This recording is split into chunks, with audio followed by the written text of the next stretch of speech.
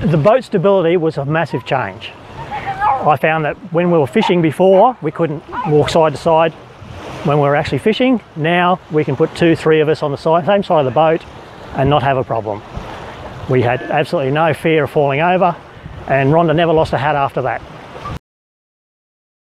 The boat's only rated to 5, so that's all I could ever take out, but I have found that towing tubes with 5 of us in the boat, we could actually put 2 people on the tube, have 3 of us in the boat, and be able to turn it, put it anywhere we wanted, and no problems whatsoever. We never lost any speed. If anything, I could turn a tighter circle, which made it more fun for the tubers. Yeah, crossing the wake of the boat used to be a problem. It used to give you a funny butterfly feeling in your tummy if you didn't get it right. Now with the boat collar on there, I can point it, it'll go exactly where I want it to, and I know I'm going to come out the other side safe. Complete control.